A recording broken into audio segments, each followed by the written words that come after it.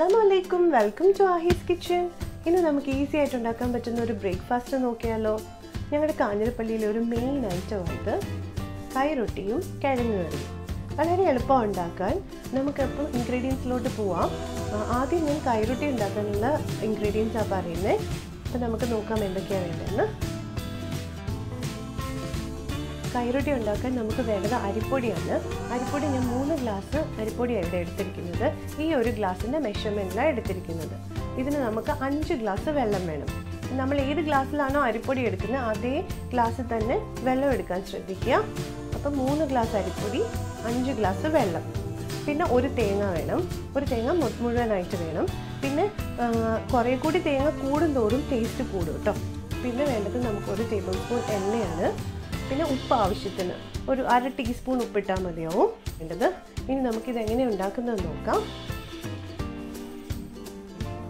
നമുക്ക് ആദ്യം മാവ് വാട്ടാം. അപ്പോൾ അതിനുള്ള വേണ്ട ഒരു പാത്രം വെച്ചിട്ട് 5 ഗ്ലാസ് വെള്ളം, ഞാൻ നേരത്തെ അളന്ന് വെച്ചിരിക്കുന്ന 5 ഗ്ലാസ് വെള്ളം ഒഴിച്ചു കൊടുക്കാം. നമ്മുടെ വെള്ളം നന്നായിട്ട് തിളച്ച് വരുന്നുണ്ട്. അപ്പോൾ നമുക്കതിലേക്ക് ഉപ്പിട്ട് കൊടുക്കാം. 1/2 ടീസ്പൂൺ ഉപ്പ്. പിന്നെ നമുക്ക് വെളിച്ചെണ്ണ, ഒരു ടേബിൾ സ്പൂൺ വെളിച്ചെണ്ണ. പിന്നെ വേണ്ടത് തേങ്ങയാണ്. നമ്മൾ ഗ്യാസ് സ്റ്റൗ സിമ്മിലേക്ക് ആക്കുക. എന്നിട്ട്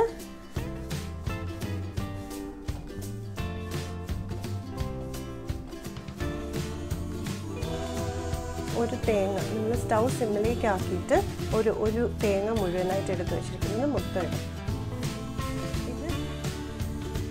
തേങ്ങ ഇട്ട് കൊടുത്തിട്ട് നമ്മുടെ വെള്ളം നന്നായിട്ട് തിളച്ച് വരുന്നുണ്ട്. തേങ്ങയും ഉപ്പും എണ്ണയെല്ലാം ഒഴിച്ചു കൊടുത്തു. ഇനി നമുക്ക് ഇതിലേക്ക് നമ്മുടെ മാവ് ഇട്ട് കൊടുക്കാം. 3 ഗ്ലാസ് മാവ്. ഓരോ അരിപ്പൊടിക്കും ഓരോ അളവാണ്. സ്റ്റൗ സിമ്മിലേക്ക് ആക്കാൻ മറന്നുപോലെ, അല്ലെങ്കിൽ പെട്ടെന്ന് വെള്ളം വറ്റിപ്പോവും. അപ്പോൾ മാവ് നന്നായിട്ട് വേഗില്ല. ഇത് നന്നായിട്ട് ഇളക്കി കൊടുത്ത് വേവിക്കണം. മാവ് നന്നായിട്ട് വെന്താൽ നമുക്ക് കൈറൊട്ടി ഈസി ആയിട്ട് ചുട്ടെടുക്കാം. നമ്മുടെ മാവ് വെള്ളവുമായിട്ട് നന്നായിട്ട് നമ്മൾ മിക്സ് ചെയ്തിട്ടുണ്ട്. ഇപ്പം നന്നായിട്ട് വെന്തു മാവ്. സ്റ്റൗ ഓഫ് ചെയ്തിട്ട് ഇത് നമുക്ക് അടച്ചു വയ്ക്കാം. ഒന്ന് ചൂടാറി നമുക്ക് കൈ ഒന്ന് തൊടാൻ പറ്റുന്ന പരുവമാകുമ്പോൾ, ചൂടാറി കഴിയുമ്പോൾ നമുക്ക് മാവൊന്ന് കുഴച്ചിട്ട്, പത്തിരിക്കൊന്നും കുഴക്കുന്ന പോലെ അത്രയും കുഴയണ്ട, നമ്മൾ അത്ര സോഫ്റ്റ് ആക്കി എടുക്കണ്ട. നമുക്ക് ജസ്റ്റ് ഒന്ന് കുഴച്ചിട്ട് പ്രസ് പാനിൽ വെച്ചിട്ട് കൈറൊട്ടി ഉണ്ടാക്കിയെടുക്കാം. നമ്മൾ നേരത്തെ വാട്ടി വെച്ചിരുന്ന മാവ് ഞാൻ ചെറുതായിട്ടൊന്ന് കുഴച്ചെടുത്തിട്ടുണ്ട്. ഇനി ഇത് ബോൾസ് ആക്കിയിട്ട് പ്രസ് പാനിൽ വെച്ച് നമുക്ക് പ്രസ് ചെയ്തെടുക്കാം. ഞാൻ കാണിക്കാം എങ്ങനെയാണ് ബോൾസ് ആക്കുന്നതെന്ന്. ഇത്തിരി എണ്ണ കയ്യിൽ തടവുക. എന്നിട്ട് മാവ് എടുക്കുക. എന്നിട്ടൊരു എന്നും പത്തിരിക്കൊന്നും ഉള്ള പോലെ ചെറിയ ബോളല്ല, ഇത്തിരി വലിയ ബോൾ, നമ്മൾ കൈക്ക് അകത്ത് ഒതുങ്ങുന്ന അത്രയും സൈസിലുള്ള ബോൾസ് ആക്കി എടുക്കുക. ഇങ്ങനെ കുഴച്ച് ബോൾസ് ആക്കിയിട്ട് മാറ്റി വയ്ക്കാം. അത് നിങ്ങൾക്ക് കാണിച്ചു തരാൻ എളുപ്പത്തിൽ ഒരു 6 ബോൾസ് ഉണ്ടാക്കിയിട്ടുണ്ട്. ഇതെങ്ങനെയാണ് പ്രസ് പാനിൽ വെച്ച് പ്രസ് ചെയ്ത് കൈറൊട്ടി റെഡിയാക്കുന്നതെന്ന് കാണിക്കാം. ഒരു പ്രസ് പാനിൽ ഇത്തിരി എണ്ണ തടവിയിട്ട് ഇത് വെച്ചിട്ട് പ്രസ് ചെയ്യുക. ഒത്തിരി പ്രസ് ചെയ്ത് വളരെ തിന്നാവണ്ട, അരിപ്പത്തിരിയൊക്കെ പോലെ തിന്നായി പോവണ്ട. ഇത്തിരി കനത്തിൽ വേണം കൈറൊട്ടി ഇരിക്കാൻ, ഇച്ചിരി കട്ടിയുള്ള. ഓൾറെഡി വെന്ത മാവായതുകൊണ്ട് നമുക്കിത് ഇതാക്കി ചുട്ടെടുക്കാനും എളുപ്പമായിരിക്കും. ഈ സൈസിൽ നമുക്ക് പരത്തിയെടുക്കാം. നമുക്ക് നമ്മുടെ റൊട്ടി ചുട്ടെടുക്കാം. കല്ല് നന്നായിട്ട് ചൂടായി കിടക്കുകയാണേ. അതിലേക്ക് നമ്മുടെ റൊട്ടി ഇട്ട് കൊടുക്കാം. ഒത്തിരി കുക്കിംഗ് ടൈം ഇല്ല റൊട്ടി, കാരണം നമ്മൾ നന്നായിട്ട് മാവ് വെന്തതാ വാട്ടിക്കുഴച്ചപ്പോൾ. നമുക്ക് നമ്മുടെ കൈറൊട്ടി മറിച്ചിട്ട് കൊടുക്കാം. മുരിഞ്ഞു വന്നിട്ടുണ്ട്. ഇപ്പുറത്തെ സൈഡിലൂടെ മുരിഞ്ഞ് കഴിയുമ്പോൾ നമുക്ക് ഒരു കാസ്റ്ററോളിലേക്ക് മാറ്റാം. നമ്മുടെ കൈറൊട്ടി ഇപ്പോൾ റെഡി ആയിട്ടുണ്ടാവും. നമുക്കതൊരു കാസ്റ്ററോളിലേക്ക് മാറ്റാം. 2 സൈഡും നന്നായിട്ട് മുരിഞ്ഞ് വന്നിട്ടുണ്ട്.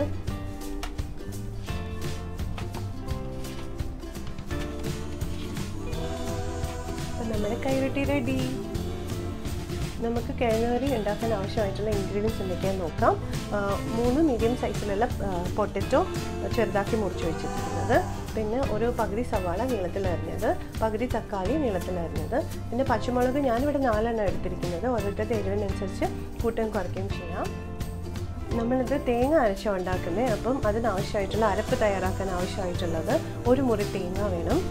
പിന്നെ പെരിഞ്ജീരകമാണ് ഇതിൻ്റെ മെയിൻ ടേസ്റ്റ്. അപ്പോൾ 1 ടീസ്പൂൺ പെരിഞ്ജീരകം, 1/2 ടീസ്പൂൺ മല്ലിപ്പൊടി, പിന്നെ 3 ചുവന്നുള്ളി. ഇത് നന്നായിട്ട് മിക്സിയിൽ അരച്ചെടുത്ത് വെക്കണം.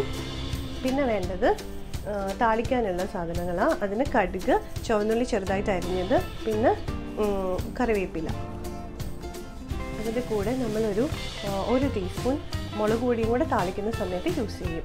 പിന്നെ വെളിച്ചെണ്ണ ആവശ്യത്തിന്, വെള്ളവും പൊട്ടറ്റോ വേകാനുള്ള വെള്ളവും ആവശ്യത്തിന്. അപ്പോൾ നമുക്ക് കുക്കിങ്ങിലേക്ക് കിടക്കാം.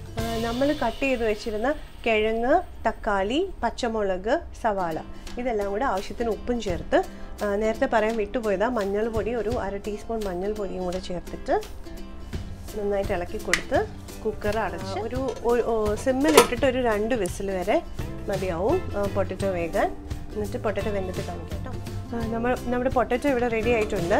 നമുക്ക് തുറന്ന് നോക്കാം. നന്നായിട്ട് വെന്തു. ഇനി ഇതിലേക്ക് നമ്മൾ എടുത്തു വെച്ചിരിക്കുന്ന അരപ്പ് ഇട്ട് കൊടുക്കാം. സിമ്മിലാക്കിയിട്ട് വേണേ ഇടാൻ. നന്നായിട്ട് ഇളക്കി കൊടുക്കാം. ഇപ്പോൾ വെള്ളം കുറവാണെന്ന് തോന്നിയാൽ നമുക്ക് ഇത്തിരി വെള്ളവും കൂടെ ആഡ് ചെയ്ത് കൊടുക്കാമേ.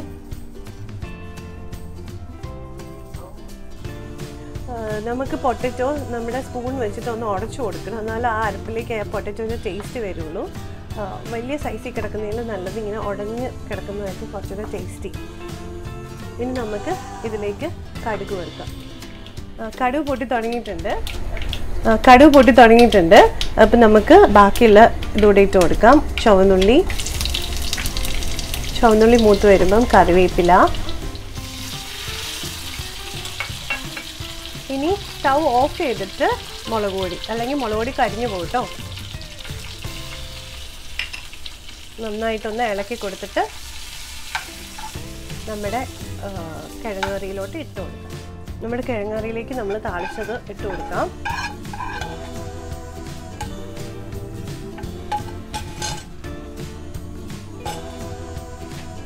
ഒന്ന് ഇളക്കി കൊടുക്കാം.